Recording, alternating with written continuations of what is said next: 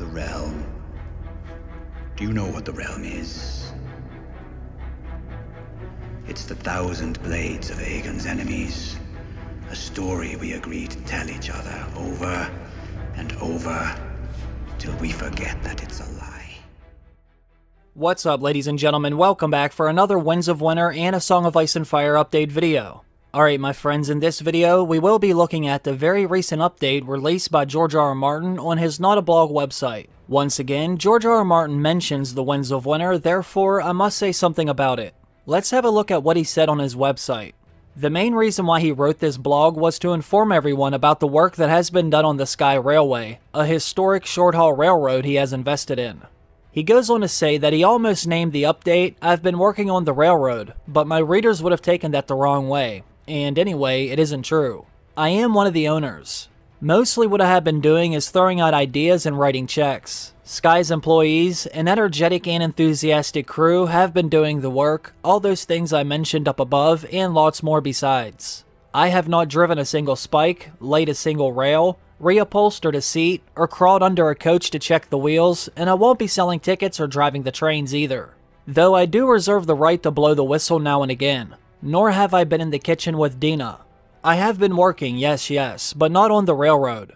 I have been writing The Winds of Winter, editing 3 new Wildscards books, sitting down with some amazing screenwriters and showrunners to create 317 new Game of Thrones successor shows for HBO and HBO Max, and serving as executive producer on other television and film projects in various stages of development, including Dark Wings for AMC, Jokertown for Peacock, Road Marks, and Who Fears Death for HBO.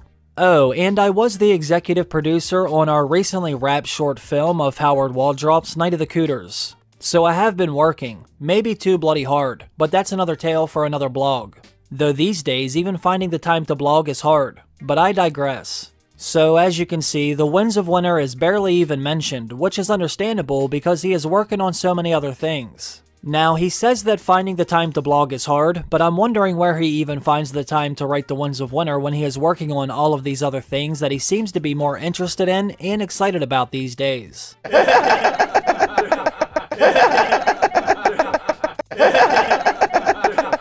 Does anyone else wish that George would let us know exactly how much more he needs to write before he finishes The Winds of Winter? Now, I know, he doesn't owe us anything, but it would be nice if he would occasionally let us know how much more he has left to write before he can release his next book.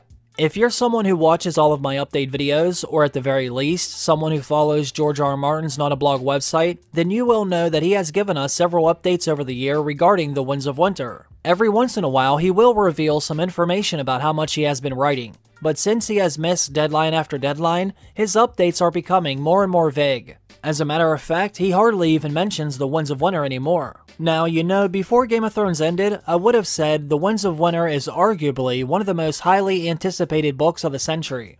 Almost every Game of Thrones and A Song of Ice and Fire fan was anxiously awaiting for its release, but now I'm not so sure.